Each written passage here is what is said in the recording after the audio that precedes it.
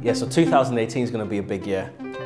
Lots of contracts are going to be awarded leading up to Expo 2020 and also beyond. We're seeing now in Saudi, they're looking at 2030 and their vision for 2030.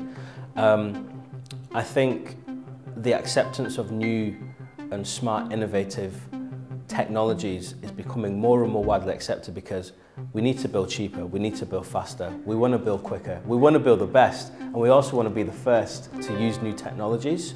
So I think in the future we're going to see a lot more of new technologies being accepted in the Middle East, especially because of the ambition that this region has, specifically Dubai.